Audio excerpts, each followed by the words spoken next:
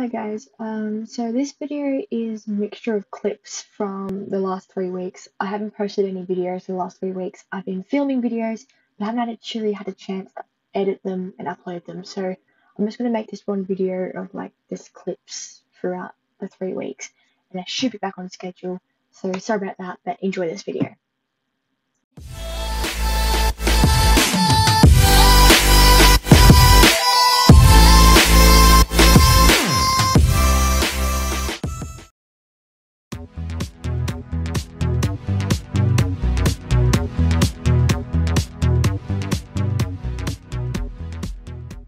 Hey guys, welcome back to another video. How are you all doing? I know it's been like over a week since I uploaded the video. I am still recovering from everything that's been going on right now. So today is going to be another update video. I know I'm doing a lot of updates, but I have a lot going on right now medically, and I just want to give you guys a bit of an update, plus just do some fun things in this video. So, firstly, we'll talk about my heart. So, about a month ago now, I was diagnosed with POTS syndrome. So, POTS syndrome is a postural orthotic tachycardia syndrome. So, it's when my heart rate goes up crazy when I stand up. So when I go from laying down to standing up, my heart rate goes up. My blood pressure kind of goes up and down.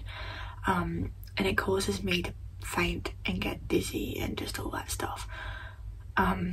So pretty much what is happening is I have a lack of blood flow from my feet to my head. Reduced blood flow from my feet to my head when I go to stand up. So that's what causes all the fainting and the dizziness and my heart rate to go so crazy because my heart is having to beat faster to reduce the blood flow.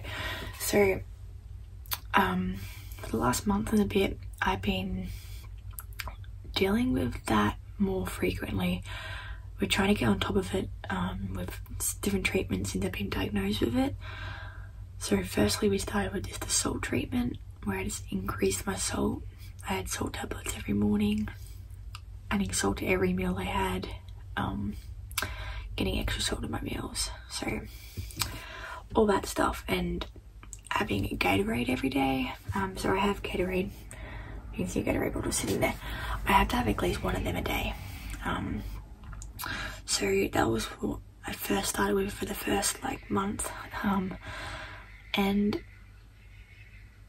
I was still getting really bad symptoms in my chest. I was still getting really bad chest pain. My heart would sting. I would get a stinging pain in my chest, right here. So I had another follow-up with my GP last week, and he started me on this new tablet, which is for the heart, but the thing is it can cause blood pressure issues, so we're just watching that. I only just started a week ago. I'll leave the name right here. So yeah, on the POTS side of things, the last week and a bit I've been feeling good. Yes, I'm still getting my symptoms, but not as severe, not as bad as they were, so I'm feeling good. I still have a couple moments, where I do feel like I'm gonna pass out or whatever. So whenever I do get those symptoms, I just sit down, lay down or whatever, have my Gatorade, have a drink of water, increase my salt if I need to, check my levels, and rest, then get back up again. So yeah, that's what I've been doing, which has been good. So that's my heart side of things. Now the main issue right this second that I'm dealing with is my knee. So about 3-4 weeks ago now, I woke up one morning in severe pain with my knee. It was really sore, I could hardly walk. And I was trying to remember what I did the day before. I couldn't remember, but at the time. But then I just went on with my day. Just thought, you know what, this is my usual knee pain. I'll just have my anti-inflammatories, ice it and rest, and I should be good to go. A week went by, the pain was getting worse, my knee was swelling up, and I was still trying to remember, what did I do the day before? Then I remembered that it was a Thursday night. I had tennis the day before. I had tennis training. So I must have, at one stage when I was playing tennis, I must have twisted it somehow. Because you know, when you're playing tennis, you're always running around, you're always jumping and landing in awkward positions. So I must have done that in training and just pulled my knee at some point. But I remember hearing a pop, and I just thought it was just my usual joints just cracking. So I didn't really think of anything about it. So I just monitored it. I went to the physio. He saw it, because I usually have physio appointments anyway. He saw it. He's like, yeah, that doesn't look good. Just ice it, rest as much as possible, and put this knee brace on. So I put a knee brace on, went on with the days. A week later went by, I went back to see him. My knee had swelled up so much more. It got to the point where I could physically not bend my knee anymore. I couldn't even straighten my knee properly. So it was just stuck in one position, and it was really painful, could hardly walk. And so that was last week. I also went and saw the doctor last week. No, that wasn't last week. That was a couple of weeks ago. Went and saw the doctor as well, the GP. And she looked at it and she's sending me for MRI scans. Now, that day I called up the MRI place and they said, yeah, we can give you an appointment on the 26th, which was 2 weeks away. So I've been waiting for a whole 2 weeks to get this scan. I'm getting a scan tomorrow to find out exactly what is wrong with my knee. I have had 3 different doctors, or 3 different opinions. I've seen 2 different doctors and my physio, 3 different opinions, and 3 different appointments about my knee, and they've all been the same opinions. They all think I have done my MCL plus my meniscus in my knee. So they all think I've torn it, which is great because it's not great timing right now because I know I'm getting ready for nationals in October.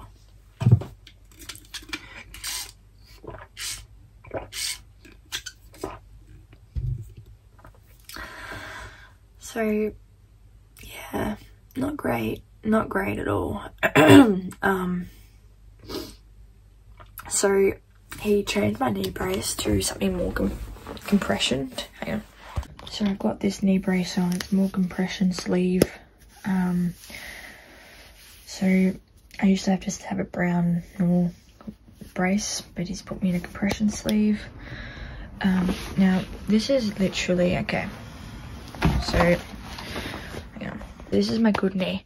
This is how far, like that's completely straight, as you can see, completely straight. Now this is as far as I can get my leg straight.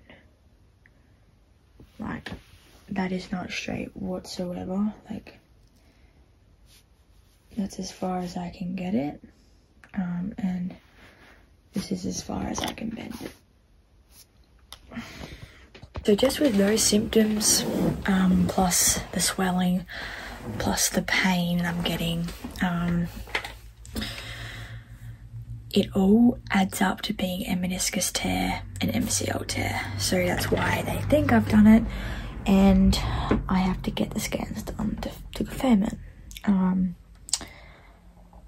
So yeah, not great timing, and I've been in extreme pain. Like this last week,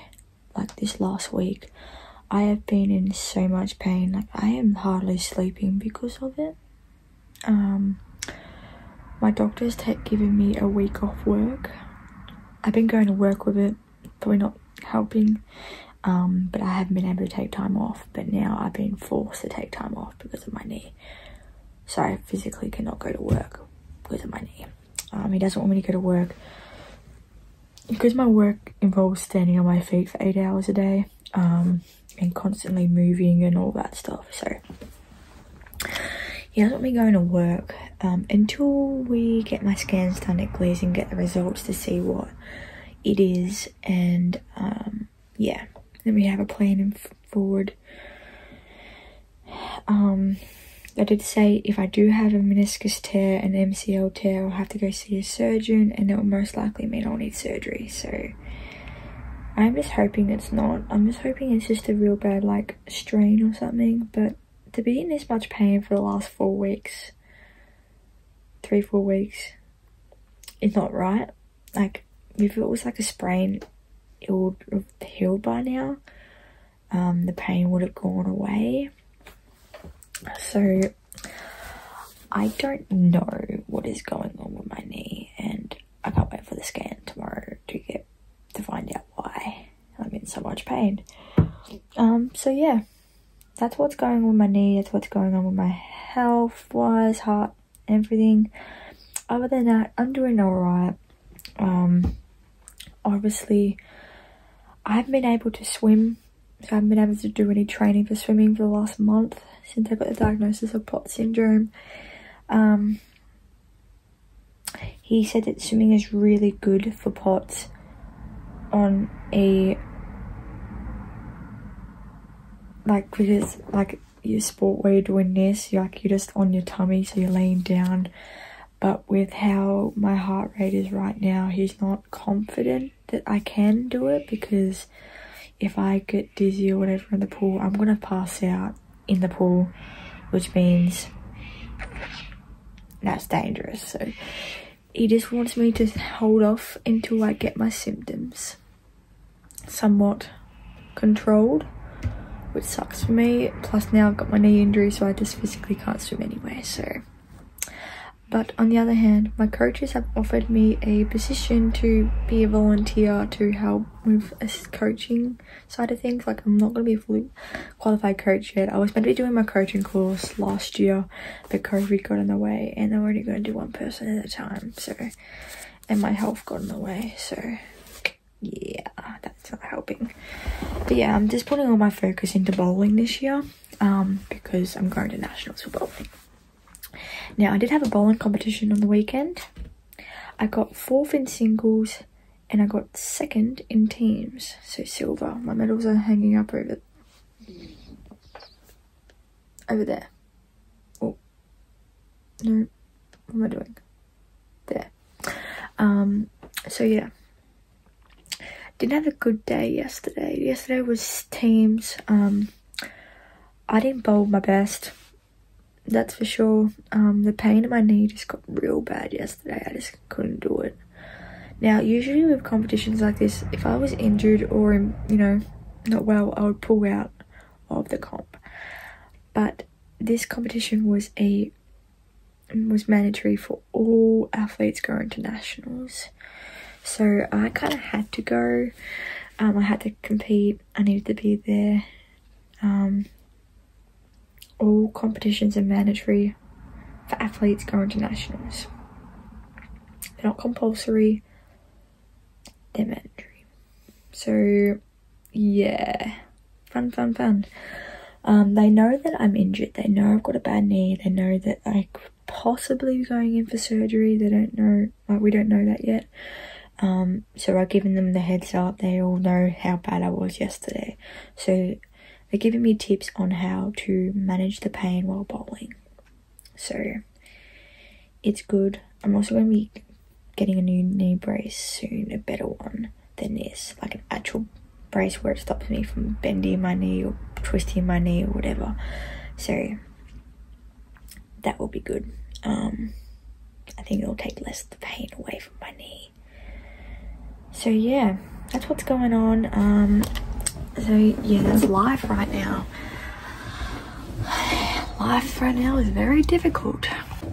Also guys, today is a very, very important day for us Australians and New Zealanders, because today is the 25th of April, which means it is the day that we remember the soldiers before us that fought for our countries. So it's Anzac Day.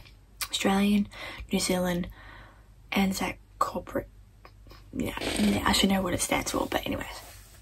So today is the day that we remember everyone that fought for our country. So I'm going to just say, lest we forget, let's remember those that have fought for our country. Hence why I'm wearing this badge. It's an Anzac badge. It's just the Anzac appeal badge. So we remember all those that have fought for our country. I actually have family members that fought for our country, so I will remember them. So let's just do a minute of silence.